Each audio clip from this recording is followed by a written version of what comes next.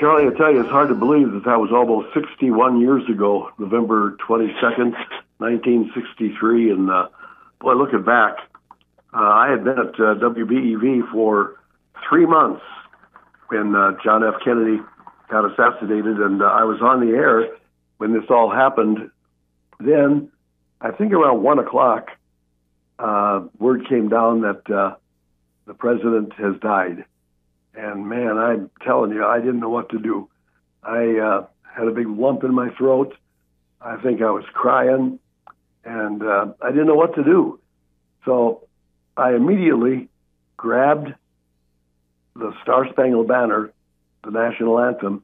I slapped it on the turntable. It was with a record, and I put that record on, and gave me enough time to gain my wits while the national anthem was playing.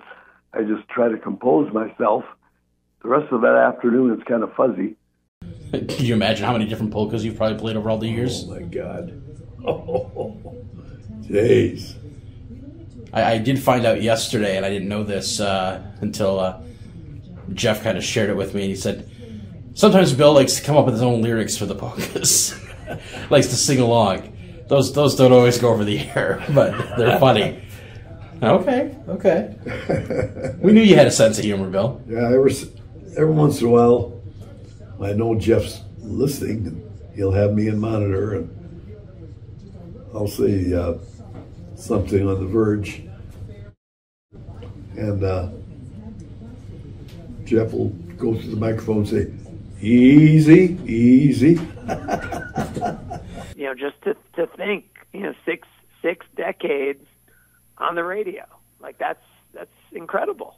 Yeah, it's been a heck of a run. Craig, I remember when you came to town, I thought John Moser and I would be out of there because I was older than John, and we were both getting up there in age at that time, and you decided you wanted to keep us, and wow, that my thanks to you, my man.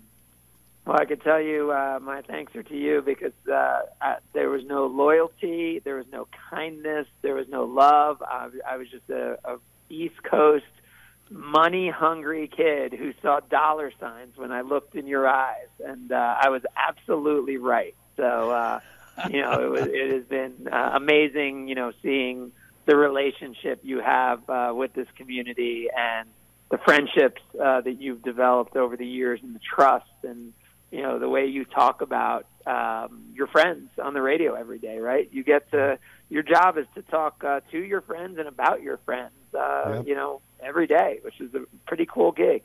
It's been an incredible run. Last night on the back porch, I loved her best of all.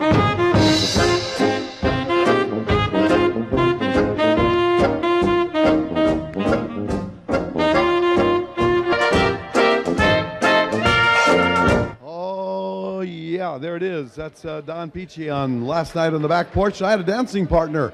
Yeah, Ninja's little daughter, lovely little girl. She